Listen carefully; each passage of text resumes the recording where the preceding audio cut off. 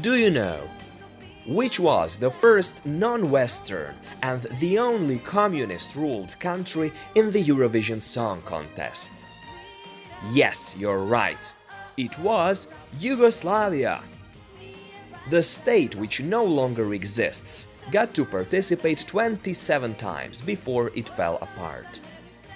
This video will be a reminder of their Eurovision successes and failures.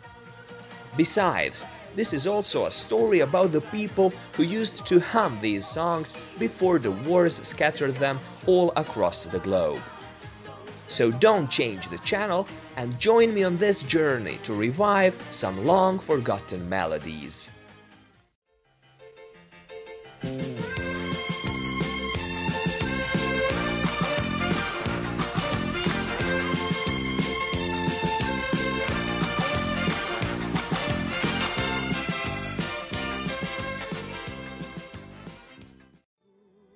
Yugoslavia's debut was in 1961. As you'll be able to notice yourselves, the most of the songs from the early period were typical schlagers, trying to reflect the country's socialist modesty. Even the brooch that you see had to be added secretly onto the dress of Ljiljana Petrović, Yugoslavia's first entrant.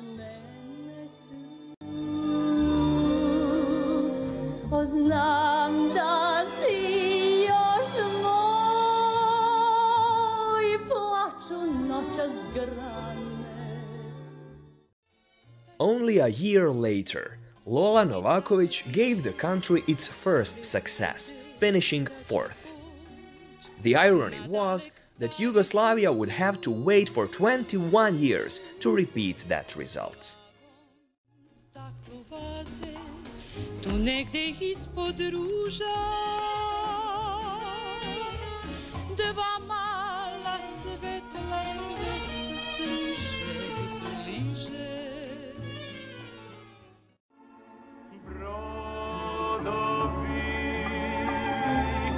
Bez vas tužne su luke sve.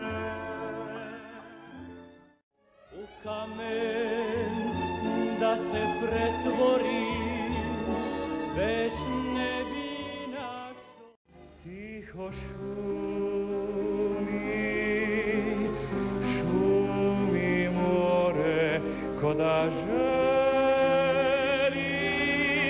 da ispriča sad. Brez besed bova našla se nekje. In 1966, Yugoslavia actually had two participants. One was Berta Ambrož and the other one was Teresa Kesovia, who represented Monaco. Ironically, she scored 0 points. Not even the Yugoslav jury awarded her with any.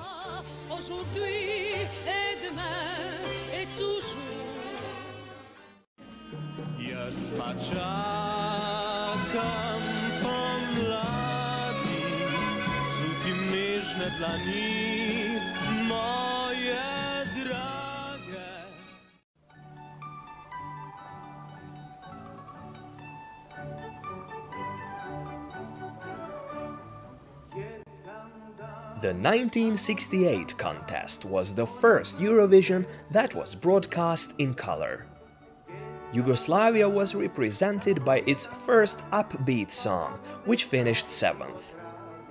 The performers were the popular troubadours of Dubrovnik in their Renaissance-style outfits. Despite their relative success, Yugoslavia decided to stick to typical schlagers in the following years.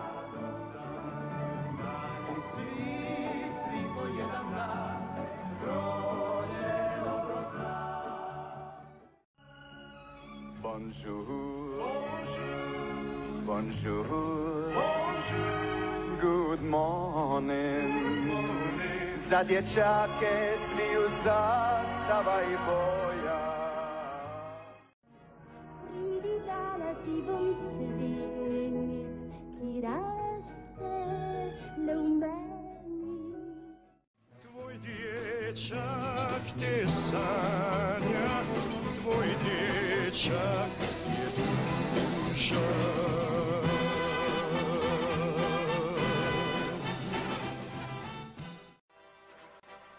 In 1972, Teresa Kesovia returned to Eurovision, this time to represent her own country. The nation's expectations were high, but eventually she managed to reach only the 9th place. Svoj put koji vodi ljubavi, koji vodi sreći toj, svatko traži sam.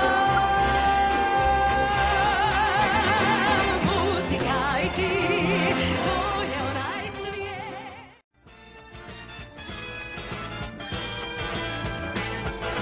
Gori još i sad, ovdje pored nas, vatra ljubavi, što zapali svoje mi.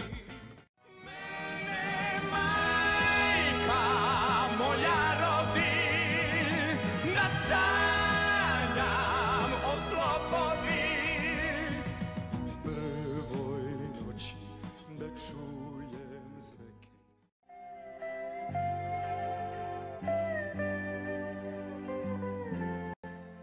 Many would agree that the Yugoslav entry for 1975, the song called A Day of Love, was the most beautiful song that Yugoslavia sent to Eurovision. Due to many covers, even teenagers in Slovenia still know it by heart. It's no miracle that the nation's expectations were high, so the 13th place was like a punch in the face to the Yugoslav national broadcaster.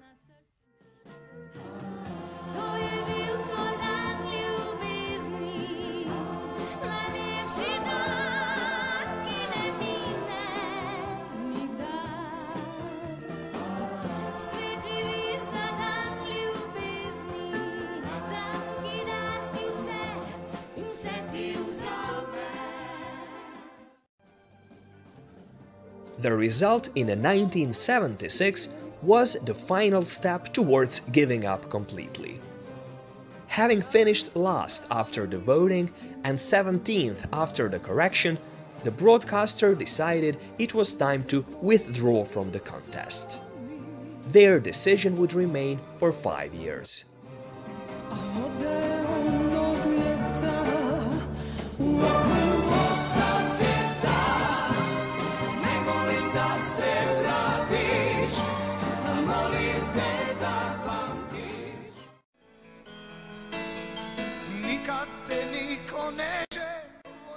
During the Yugoslav Eurovision break, the national broadcaster received lots of requests to reverse their decision, as the contest was very popular in the country. Eventually, they acquiesced in, and after the 5-year absence, Yugoslavia returned to the contest.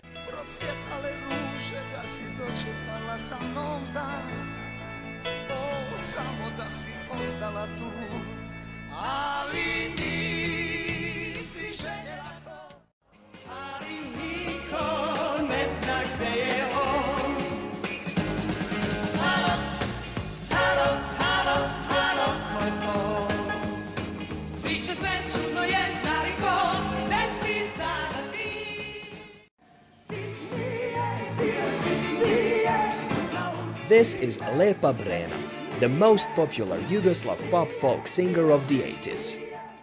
In 1983, her song about making out in nature also competed for Eurovision, having finished 7th at the Yugoslav pre-selection.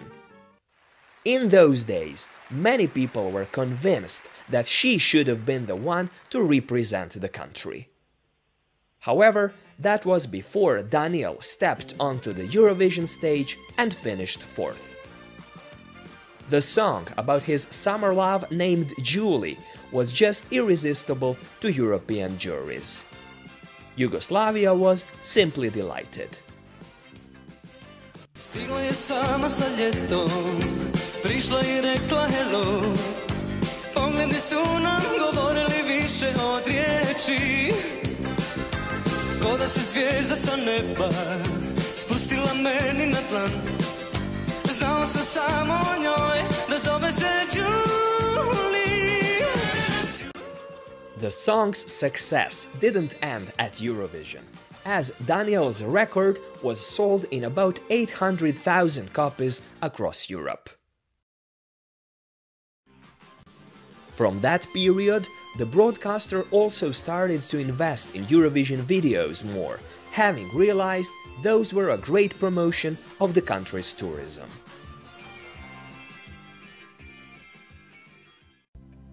The video of the 1984 entry even caused a scandal in Turkey. Because of the scene you're just watching, with a girl in topless, the Turkish national TV refused to broadcast the Yugoslav video while presenting the participants. Who would say that Yugoslavs were that liberal back then? However, without nudity, Isolda and Vlado didn't attract so much attention. They finished 18th.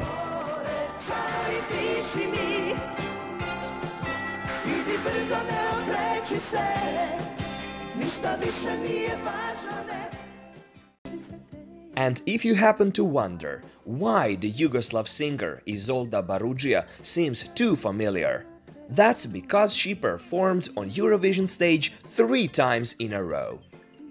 In '84 as a singer,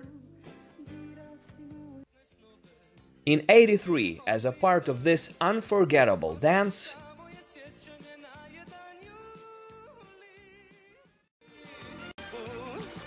and a year earlier as a member of Aska. Now, don't get scared. This program wasn't suddenly hacked by some communist hackers.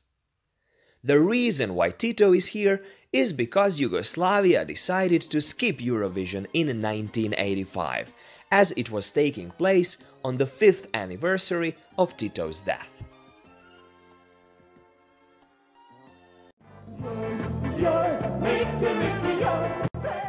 In 1986, Lepa Brena applied to Jugovizija again. She finished 10th, having lost to Doris Dragović. If Doris seems somehow familiar, maybe you can recognize her from the future. She would return to Eurovision 13 years later to represent Croatia with the song Maria Magdalena.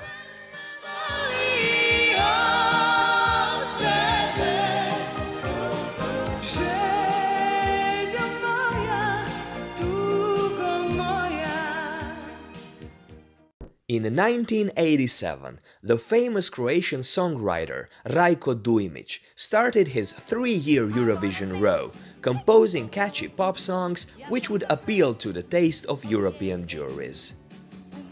Rajko's first appearance was with his own band, Novi Fossili, who finished 4th. The lyrics were slightly flirting with English, as that was the time when everyone had to sing in their mother tongue. Rajko would use a similar recipe 2 years later, which would turn into an even greater surprise.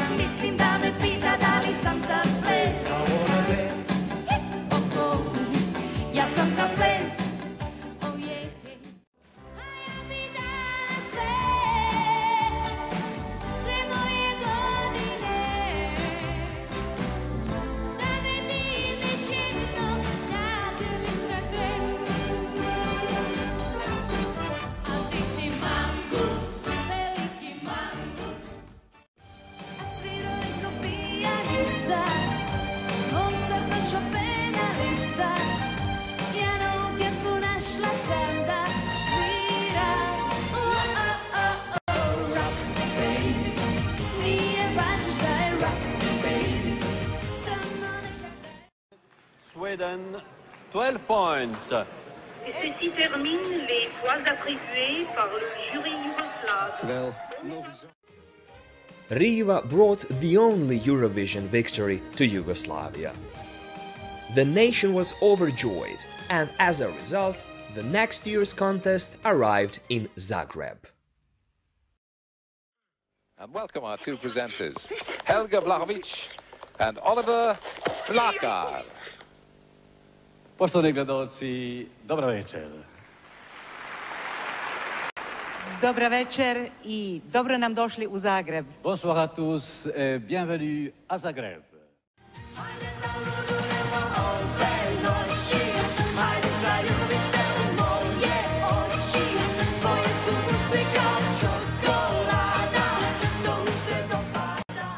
Yugoslavia was represented by Tajci, a young singer from Zagreb, who would turn out to be the country's last teenage pop star. Quite ironically, while Eurovision was singing about united Europe, Yugoslavia began to disintegrate.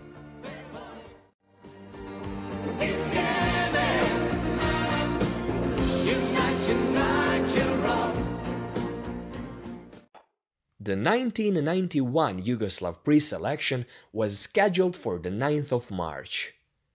On the same day, a big riot took place in Belgrade, resulting in tanks and armored cars in the streets. Despite the dramatic events, the Eurovision show went on.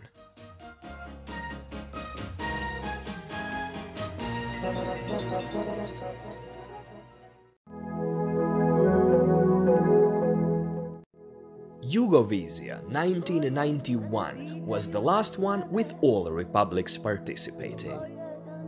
It was held in Bosnia, the most diverse among the 6 republics. The host city was Sarajevo, which would soon become a place of a devastating siege. The war would also displace Bosnian singer Zerina Cokoja, whose love song finished 4th that evening. Her life would soon continue in Germany.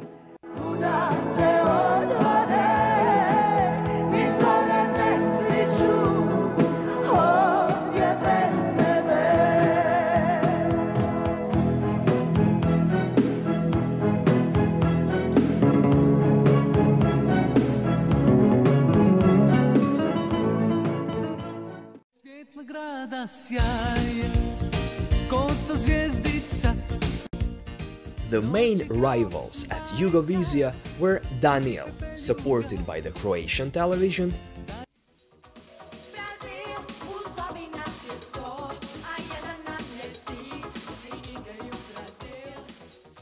and Babydol, supported by the 3 TV centers from Serbia.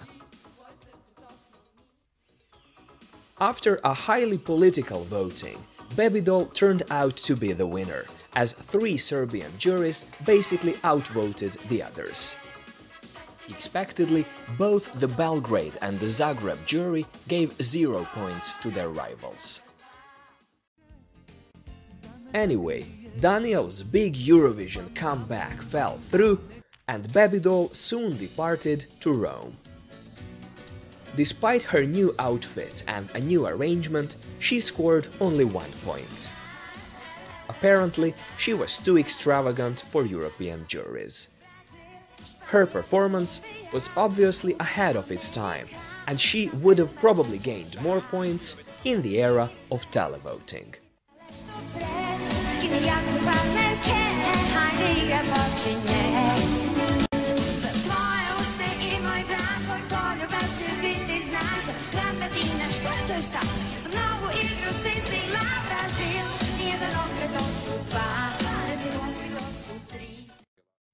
Without the red star on the flag, and without Slovenia and Croatia at the pre-selection, Yugoslavia got to send one last song to Eurovision. It was an emotional song about regretting an old love while waiting for the dawn.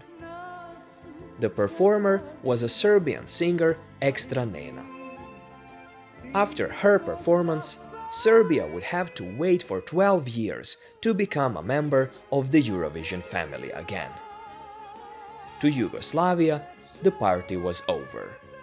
It was time to take a bow.